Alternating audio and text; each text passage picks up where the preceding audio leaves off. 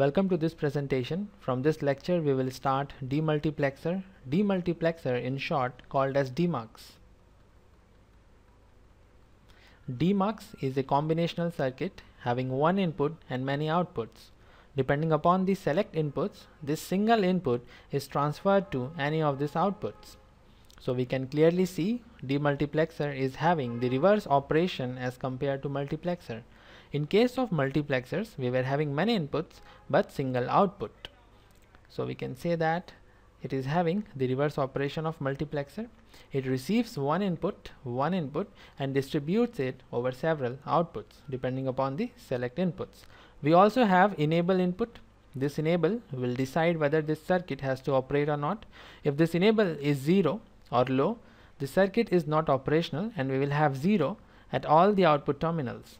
If this enable is high, then our demultiplexer is operational and the data input is transferred to any of these outputs depending upon the select inputs. Let's take one simple case. I want this DEMUX to operate, so this enable must be high and select inputs are 0, 0, 1 and data input is I.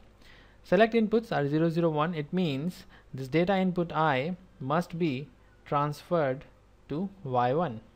In the same way, if we have Y5 and we want this data input I to be transferred to Y5, then we have to make this select inputs equal to 1, 0, 1 and this I will be transferred to Y5. So this is the simple operation for the demultiplexer, and this is also called as one-to-many circuit because single data input is transferred to many outputs, and also data distributor because the data is distributed to many outputs.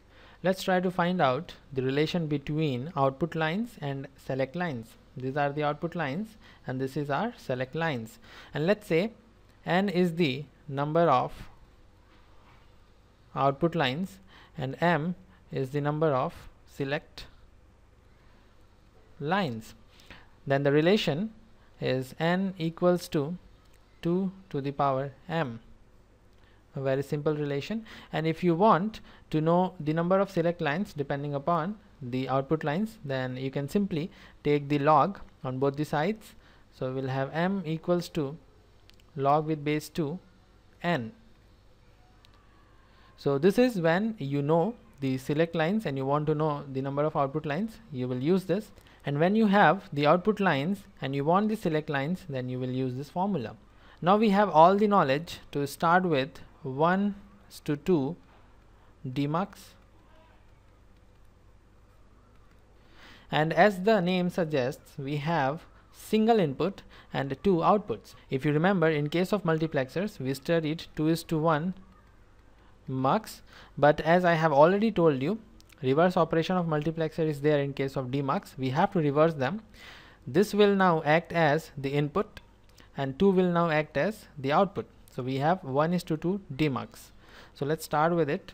We'll try to find out the circuit for 1:2 DEMUX.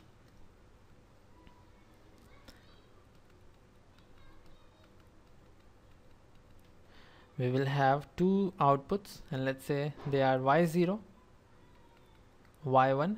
We will have single input I, and now we want to find out the number of select inputs. We will use this formula. We know the number of outputs, so let's find out number of select inputs. M equals to log with base 2 and n is 2 in this case, so m is simply 1.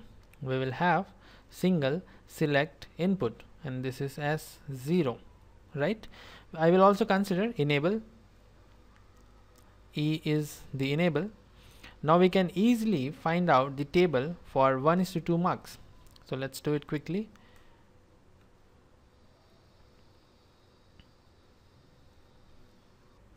E and S0 will decide the 2 outputs Y0, Y1. So we have E, S0, Y0, Y1. When E is 0 and S is 0, the outputs are going to be 0, 0 because the DEMUX is not operational and we will have both the outputs equal to 0. In the same way, when E is 0, S is 1, then also both the outputs are equal to 0.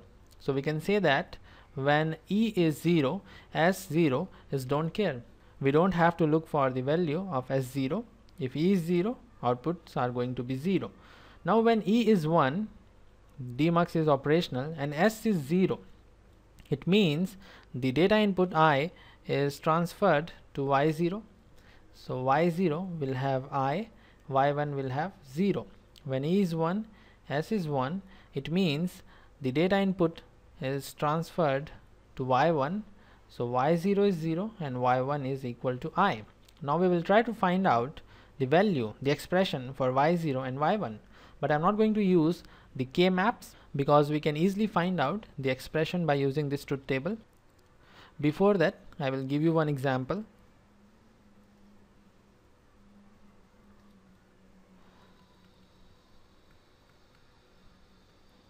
Two variables, so we have 4 combinations, and this output Y is, let's say, 1 0 1 1. This is the value for output Y, and this example has to do nothing with our DEMUX. To find out expression for Y, we consider all the cases for which the output Y is high. We have 3 such cases, but we can definitely consider all the cases. So let's see what we have. For the first case, we have A complement and B complement and 1. A is low, B is low, so A complement, B complement, and Y is 1, so 1 is here. For the second case, we have A complement and B, and Y is equal to 0, so 0.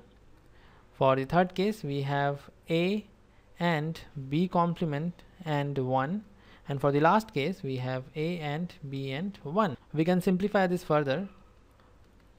For the first term, we have A complement and B complement because we already know x and 1 is equal to x.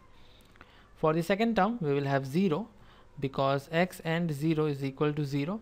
And for the last two terms, we have A and B complement or A and B. And finally, we will have A complement, B complement or AB complement or AB. So this is what we have. We will try to find out Y0, Y1 in the same way. So let's start with it. Y0, we can consider all the 4 cases, but as you can see, when output Y is low, we are going to get 0. So there is no need to consider the cases for which the output is low. In the same way, we will not consider the first, second and fourth case, but we will consider the third case, and we will have E is 1, S0 complement, S0 is 0, and Y0 is I, so we will have I.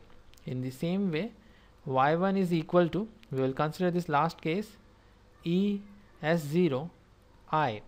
So we have Y0 as E and S0 complement and I, Y1 as E and S0 and I. We can definitely implement this by using the 3 input AND gates. So let's do it quickly.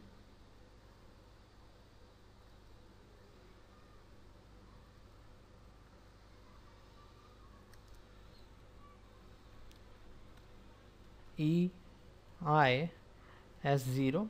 I will use one NOT gate, and this line will represent S0 complement. We require 2 AND gates, 2 3 input AND gates.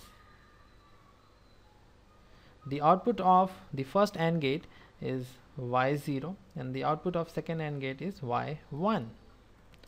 And for Y0 we require E S0 complement I. So S0 complement I E.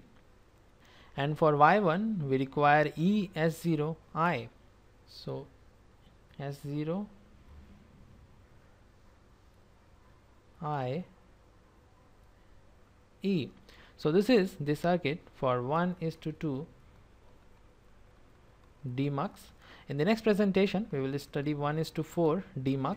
If you have any doubt, you can ask in the comment section. This is all for this presentation. See you in the next one.